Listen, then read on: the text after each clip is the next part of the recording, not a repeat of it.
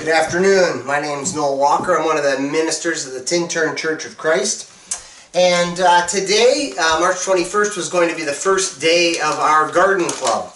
But this, like a lot of things these days, had to be canceled in order for us to stay at home and reduce the risk of infection with COVID-19.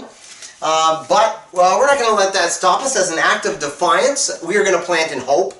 Looking forward to a time when the things that we plant right now are going to be put in the ground. And these things that will eventually be put in the ground are going to produce things like tomatoes. We're getting our tomatoes, we're getting some lettuce, some jalapeno peppers, all started today. And this act that we are doing today, this act of defiance, this act of hope, reminded me of a story. And I know most of the time when you hear a minister say that, you know you're in for a snooze, but stay with me. In Jeremiah chapter 32, we read this very interesting story. It's a story of, it's a sad story actually. King Zedekiah has the entire army of Jerusalem all inside the city. The Babylonians have surrounded them. They're under siege. This is all that's left. And you might be thinking, oh, hang on, I know who King Zedekiah is. He's the last king of Israel. And you're right. This is the last stand. This is the end. And he's got Jeremiah under arrest, being held in the court. And things are not looking very good. The entire country has been captured, and it's now down to this final stand. Jeremiah has not made very many friends with King Zedekiah or any of his cronies. But God comes to Jeremiah and says, I want you to perform a prophetic sign. So it's not just prophetic signs that you speak out loud, but sometimes it's things that you do. And God asks Jeremiah, he tells him that your cousin is going to come, and he is going to ask you to buy a property.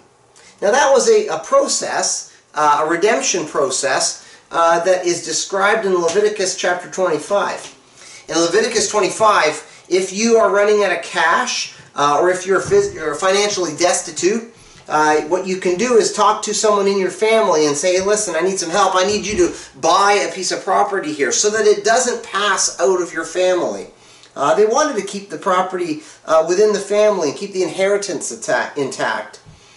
And so, sure enough, just like God says, one of Jeremiah's cousins comes to him while he's in prison and asks him, hey, listen, would you be willing to buy this property back from me? And so, as an act of hope, Jeremiah does it. Jeremiah weighs out 17 pieces of silver, which would have been a market value for a property like that. But it was madness to buy property. It was outside of Jerusalem. It's land that's now being held by the Babylonians. But what God is telling Jeremiah to do in the sight of uncertainty and in the sight of difficulty, it is act in hope. And so Jeremiah buys this property that he's likely never going to be able to even see because he believes in faith that there's going to be a day when I could go and see this property. It might not be soon. There's going to be a day where my descendants may actually get to use this property. So he buys the property as an act of defiance and as an act of hope. So planting for me today is an act of hope. This is an act I anticipate that it might not be soon, but there's going to be a day when this whole thing's over and we can go back to some semblance of normalcy.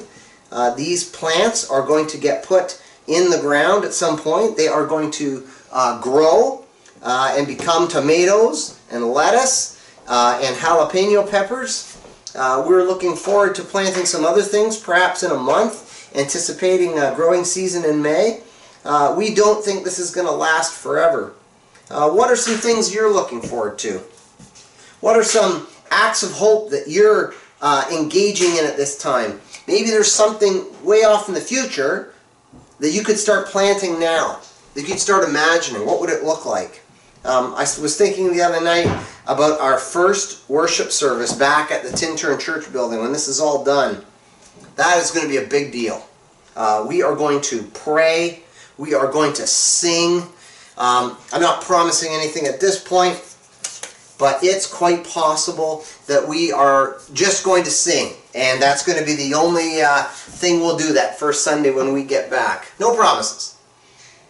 But there are going to be days in the future to look forward to. And so as an act of hope, coping with the difficulty of the next few weeks and the next few months, let's look forward. Let's look ahead to something in the future that we can look forward to. And by God's grace, we'll get there.